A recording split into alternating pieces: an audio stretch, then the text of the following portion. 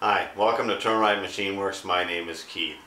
Today I'd like to touch a little bit about desiccant and how to bring it back to life. There's talk about rejuvenating desiccant materials. Desiccant is a silicone gel that absorbs about 35% its own weight in vapor moisture, and it changes colors because of the cobalt chloride salt that's mixed in with it, and it has a chemical reaction that a certain amount of moisture gets in there, which is right around 10–12% its own weight is turning time. So it's changing really before it even gets max, because if it can actually contract 35% its weight, 10–12% or so is where it's changing color, and they want you to change it out at that time. But these they're supposed to be rejuvenable, and that's what we're going to find out. This is a bag of used desiccant here, and we're going to rejuvenate this.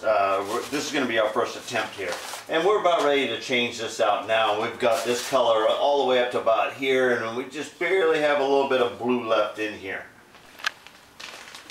Now here's on the side of my holder here, it gives you, this is the color that it is when it's brand new, and that's within 2% of its own weight in there.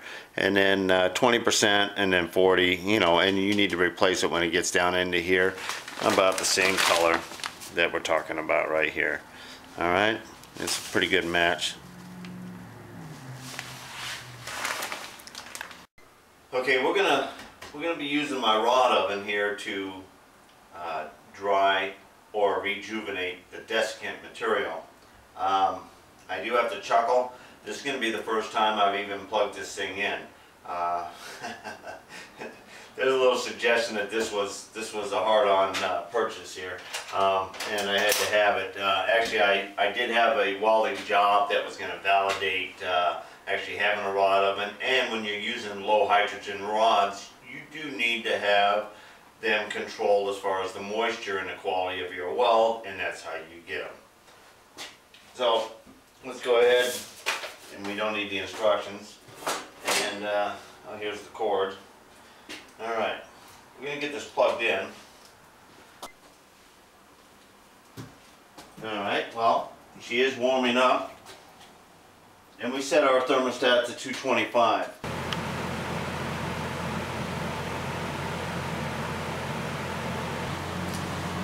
Okay, this is the little instructions and filter information and all that stuff that actually came in the new box of desiccant there. And I was kind of reading through here, and it actually says desiccant regeneration. For silica gel, that's what we got here. Pour out used pink desiccant into flat pan. That sounds like a cookie sheet to me. Place pink desiccant in 350-degree oven. That means that one in the house. For approximately 3 hours, or until desiccant color has changed back to blue. Now, right here they're telling you that you can heat this to 350 degrees, whereas the other company was selling up their product there was telling you that desiccant can burn at 302. So anyway, we're still kind of following a combination of the two, because basically they're gonna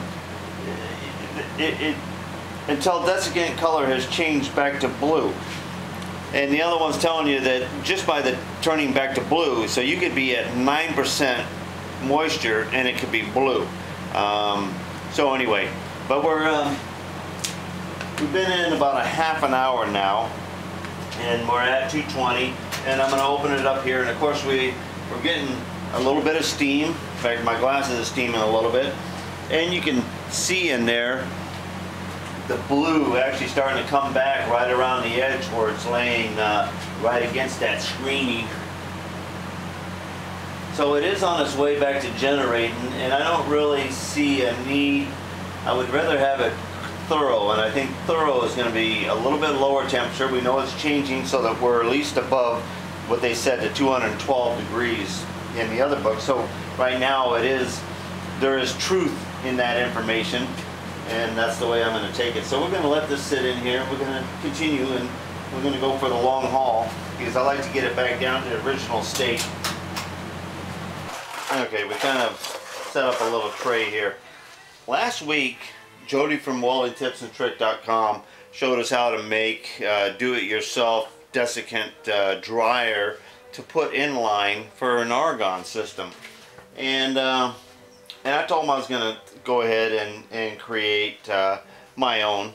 And I kind of picked up a few different things. I had some PVC solid stock laying around here. This is about 2-inch diameter, and this is going to be the plug-ins that will slip into this piece of cast acrylic that I purchased. And I picked up some hose fittings here at the end. And for the inside here, this is actually exhaust diffusers. They're about $1.50 each or so, and this is like a porous stone, but it's a bronze or brass material. It also breaks down and becomes a 50 micron filter, and will still give the flow that you want through it. And I'm going to use these instead of the screen material on the inside. I just eyeballed these in there, and I said, hey, this is great. One hole will be drilled through here, and the 1/4-inch tap will tap one side of it, and the 1/4-inch tap will tap the other side. These screw on in, and you know, we'll be done. Now we're going to go ahead and we're going to start out. We're going to go ahead and put this in the lathe, and we're going to be cutting off our sections there, and we're going to kind of plan on how many inches we want this to be here. I don't foresee it really being a big item. This is 1.25 inches on the inside there. And by the time we take up a little bit of space there, you know, we're talking about a small unit that just be put in line. And the only difference between what Jody put together and what I'm putting together is I'm gonna have some threads, and there's gonna be a little bit of machine work into this, but that's what this shop's all about. And this is gonna be a little education. Here's some acrylic. You know, I haven't done any plastic turning, so I thought this would be kind of good exercise, at least to show you some plastic turning and some PVC turning.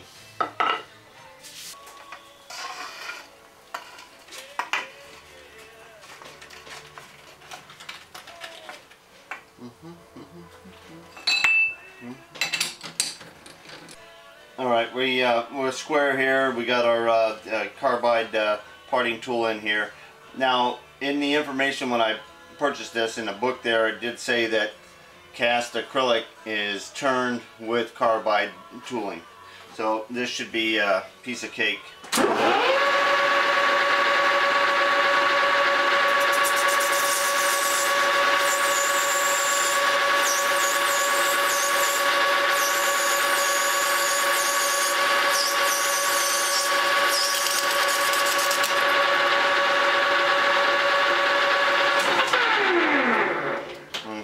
Now, there is a little bit of shattering on the inside here as this broke through. Whether I could have went a little easier, but I did want to note that, you know, you can shatter and you can crack this. So there's the first sign of temperamental to work with this acrylic.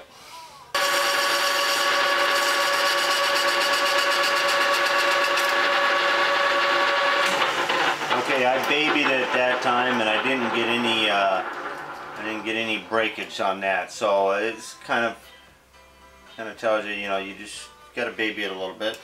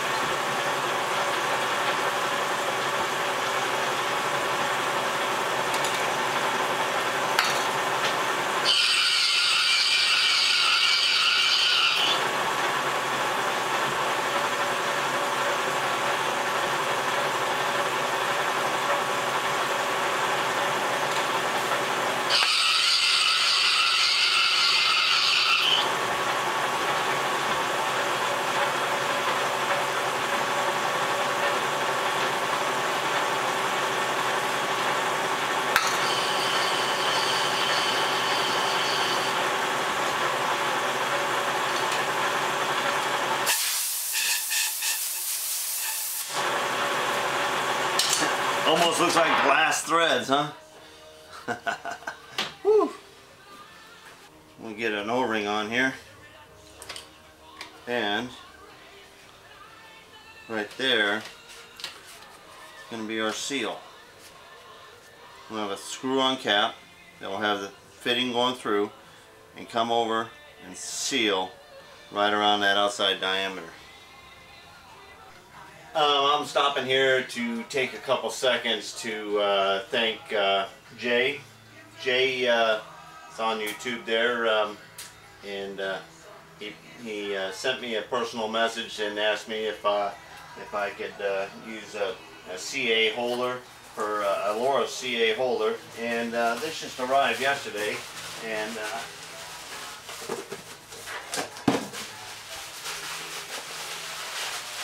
I'm going to go ahead and put it to use there today. And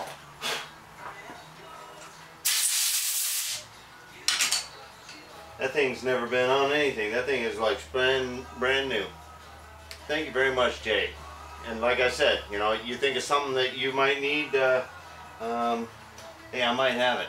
But anyway, I'm going to get a tool bit in here, and I think I might even put I might put a boring bit in here. Yeah, perfect. And the one thing that I do like about the CA is the V groove in the bottom. So this makes 2 out of what I've got here. So I've got 6 up there, 7. Thank you very much.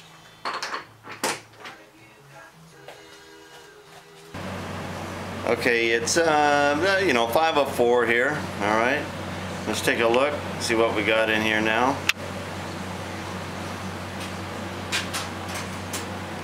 Last time my glasses get all steamed up when the heat comes out. Oh yeah, she's really broad and thickening in here, and center's getting pretty light.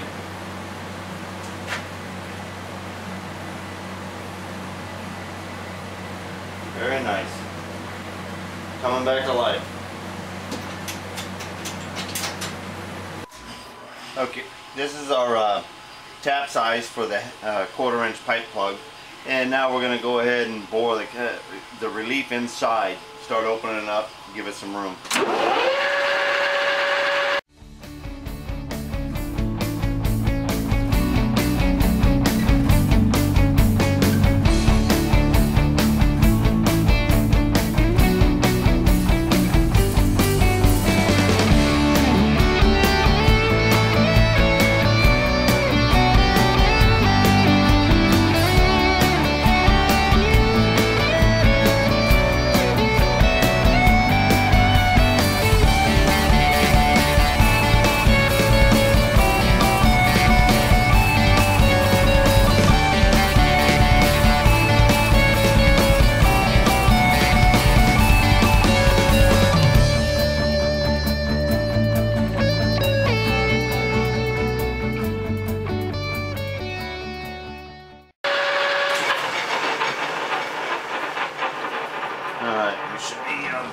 Thread size here now, and cleaned off at the bottom, and we are 631, 632.